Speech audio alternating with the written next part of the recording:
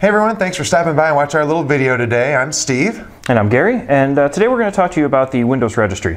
As I'm sure you've probably seen on the internet or even through our tips, there's times when you can go into the Windows Registry and make changes, and it allows you to modify little things about Windows. The registry is really an integral part of Windows that retains all of the information, all of the little settings, all the little details and changes that are made on Windows every day. Now the thing with the registry is, and you've probably heard warnings about this before, you can actually go into your registry, make all sorts of changes, and get it so messed up that Windows no longer operates. Because Windows is relying on that registry to have accurate information, and that's where today's tip comes in. Right, today we're going to show you how to make a backup of your registry before you make any changes to it. That way, if you want to go out and you want to make some changes to your registry, you have a safe backup and you can always go back to it and get your computer back to normal. And so we'll turn to the computer and show you that right now.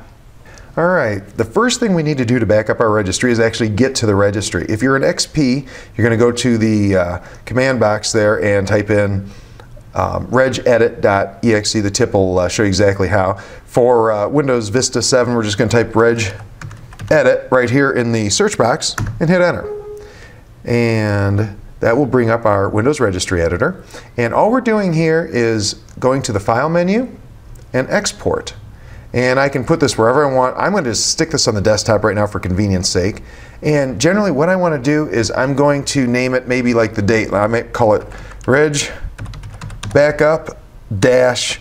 Today happens to be October 19th, so I'll put 10-19-10 and hit save. And a few seconds later you can see that this is shown up on my desktop and there's the registry backup. Now that's how you back it up. Now to restore it is just about as easy. See here we have the File menu and Import, and it'll say, you know, where do you want to import it from? We'll say Desktop, hit Open, and it's importing the registry file. And that little line will go across, and we have just restored the registry to exactly what it was, you know, a few seconds ago. But that's about all there is to it.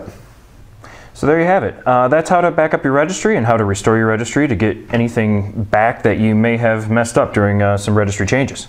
Yeah, and we want to emphasize that sometimes when you mess with your registry and things are really messed up, there's two things that could happen. One, you've screwed it up so bad that you actually have to boot into safe mode and restore your registry from there. Sometimes you can do it through regular normal Windows if it's not too messed up. But boy, if you get to the point where nothing's working at all, you'll have to boot into safe mode. I'm going to put a link right down here so you can go over there. That's our video tip on how to get into safe mode, so hopefully that helps.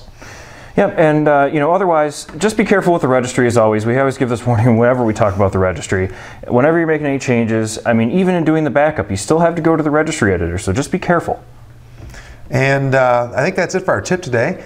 Make sure you stop by our site, sign up for our newsletters. We have the Computer Tips newsletter that everybody's raving about and signing up for. Make sure that you're on it. If you're watching this on WorldStart, that's great. If you're watching this on YouTube, we want you to subscribe to our YouTube channel. And again, head over to WorldStart, check us out, and thanks for watching.